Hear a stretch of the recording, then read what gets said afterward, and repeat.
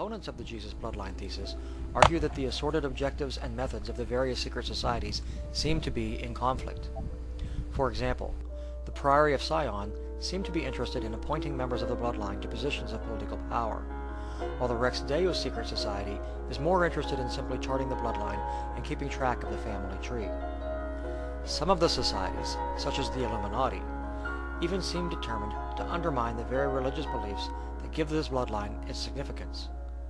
However, tracking the bloodlines, establishing members of the family line in positions of power, and setting the path toward undermining the basic underpinnings that separate the various religious factions would not be incompatible with an overall plan to replace the current paradigm with a provable heir to the religious and political authority of the Novus Ordo Mundi.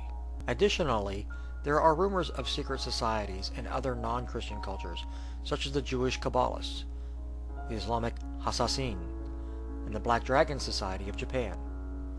It's also true that the various societies have on occasion had some very public fallings out.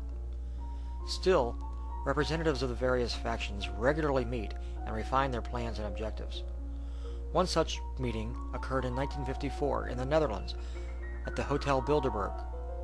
News of the assembly leaked, and ever since the group has tacitly announced their meetings to assuage suspicion. So how would they ultimately go about establishing the validity of the claim? If they could produce a thoroughly detailed family history, this might go a long way toward impressing certain people. Several people, in fact, have proven a genetic link from Charlemagne to President George W. Bush. Several links, in fact. Therefore, a theoretic link exists from Bush to Christ. In fact, the theoretic linkage goes all the way back to Adam. However, none of this is provable without the genetic evidence. This brings us back to Egypt. According to the Bible, the Hebrews were enslaved by the Egyptians, and a hero named Moses was ordered by God to free them from Pharaoh and lead them to the Promised Land, a 300-mile journey that took 40 years, even though it can be walked in just a few weeks, which is irrelevant because the story is almost certainly fabricated. There is no extra scriptural evidence that the Egyptians ever enslaved anybody. Moreover, there is no evidence that there was ever an Egyptian prince named Moses. There is no record of him anywhere on any of the glyphs scattered throughout the region.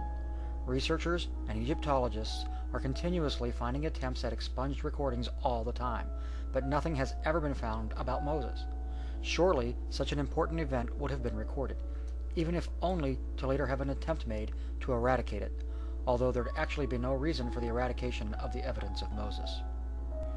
Employing Occam's razor, a better explanation is that the story of Moses was invented to conceal the truth by the Israelites.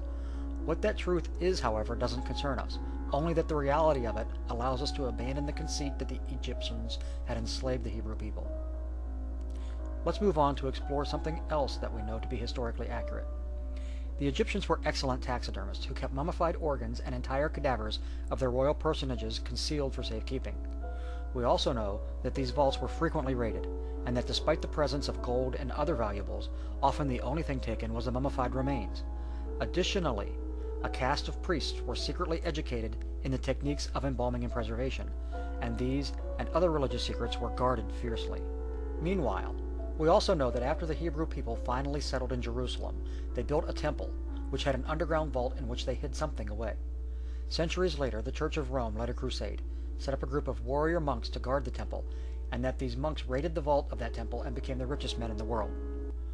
What if the thing that the Templars looted from beneath the Temple of Solomon had been previously raided and looted from the pyramids of Egypt centuries earlier? What if it was a cache of scrolls and genetic material that proved a line of succession different from the one purported by the Bible?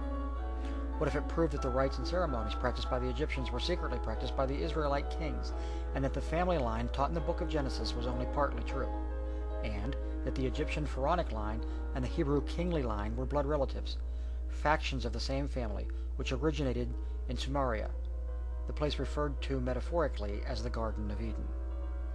Think about it. If it could be proven that the earliest known civilization, the Mesopotamian race of the Tigris and Euphrates, had originated a bloodline and established ceremonies that had carried through to the Egyptians and the Jews, and which the Roman Church had known about and suppressed, while still elevating these kings and their progeny, this could be the secret which, after it was digested, would allow for the unification of all three major world religions. And some of the evidence would be still hidden in Sumer in the valley of the Tigris and Euphrates, and the descendants of the bloodline might be willing to do anything to secure it, so they might add it to the evidence they already have. Iraq's National Library and National Archives, containing thousands of ancient manuscripts, were burnt down. To try to lay off the fact of that unfortunate activity on a defect in a war plan, it strikes me as a stretch. Well, weren't you urged specifically by scholars and others about the danger to that museum, and weren't you urged to provide a greater level of protection and security in the initial phases of the operation? Not to my knowledge. We had done a list of 20 sites that we thought needed to be protected. Historical, cultural, artistic, religious, and we had provided that, and it really made no difference whatsoever. The Iraq National Museum in Baghdad, number 1 on Orha's list, contained some of the world's most important artifacts of early human civilization. The museum was never protected. And some of the evidence would be still hidden in Sumer in the valley of the Tigris and Euphrates, and the descendants of the bloodline might be willing to do anything to secure it, so they might add it to the evidence they already have. They might, for example, invade the region on the flimsiest of pretexts, so that they might steal the evidence under cover of looting. So there you have it. Sacred geometry has been used for centuries by mysterious societies to conceal secrets and to use the force of those, perhaps literal, closeted skeletons to manipulate events and control the world's populations. Towers built on a massive scale to resemble minarets and helmeted cupolas happen to align with known natural geometry and point to locations which, from the moment of their discovery, have provided the best possible hiding place of their day. Groups designed for obscuring the distinctions between state entities and religious factions operate behind the scenes, influencing public opinion and community perception. Wars are waged to further these secret agendas and gain control of the relics and evidence that is the source of this clandestine power. But here's the thing. Here's the ultimate point behind all of this. I don't buy it. I invented nothing here. Every factual statement I have made is 100% verifiable, but that doesn't mean the conclusions I've alluded to are the only possible ones. So what if Washington, D.C. is designed on a pentagram? So what if Templar burial sites predating Columbus have been discovered in New England? So what if Rosslyn Chapel in Scotland shows engravings that resemble corn, even though it was built well before 1492? So what if some Renaissance paintings show sticks held at some obscure angle? None of this means there's only one possible explanation. Does it? And so what if George Bush can trace his family back to Charlemagne? Given the exponential growth of grandfathers everybody has as they trace their family tree backwards, every person of European descent can probably trace their lineage back to Charlemagne or some of his kin. Just because I was able to draw a map and line up points means nothing except that as a human being I have natural propensity for finding patterns. It could all be just a huge coincidence. A huge coincidence. Huge coincidence.